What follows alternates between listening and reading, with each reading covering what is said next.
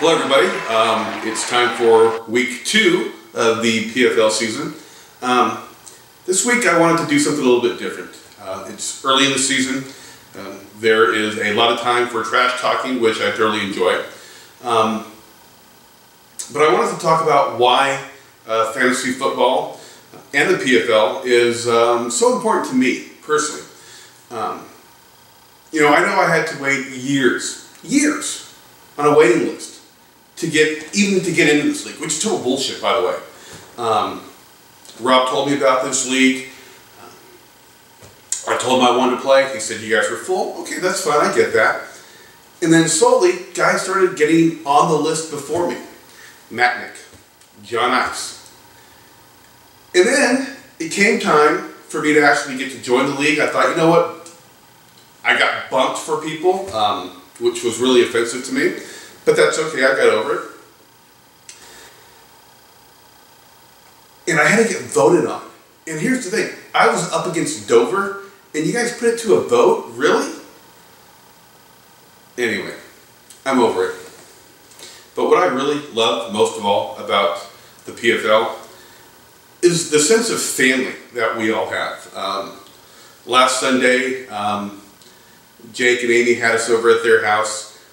Great day. I mean, it was casual. Everybody was coming in and out of the house all day long.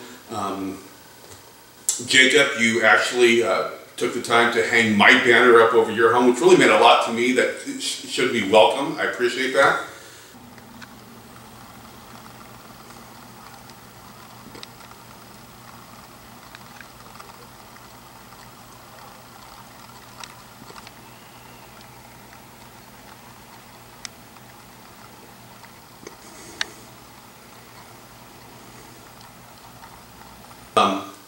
Last Sunday was a great day, and for me it was family. In fact, the PFL to me is family.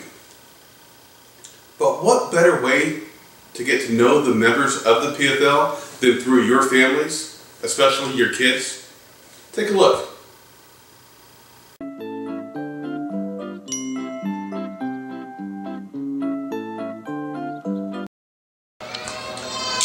Whose dad is the best at fantasy football? Okay, Dominic, you answer. Whose dad is the best at fantasy football? My dad. Your dad is? And how good is your dad at fantasy football?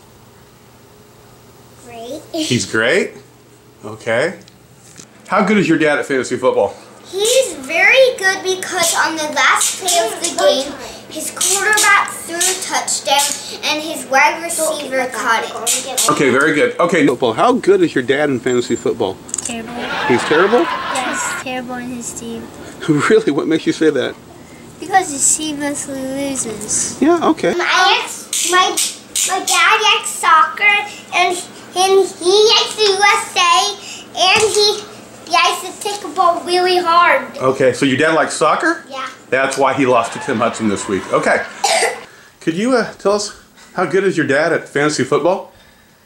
Don, he's not very good, actually. Not very good? How did he do this week?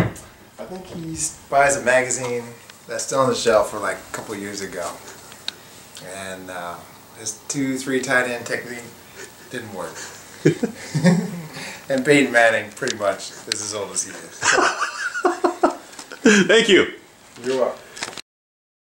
Okay, Brooklyn Pierce, what is the funniest thing that your dad does? The silliest thing that your dad does? No, Dominic. We'll let Dominic answer next. Fart in our face. He farts in your face? Is that? He does this. He's like farting. Okay, Caden, what's the silliest thing that your dad does? When my dad misses the ball when I throw it right to him. Caleb, so tell me, who's the boss in your family? Your mom or your dad? My mom. Your mom? And why is your mom the boss?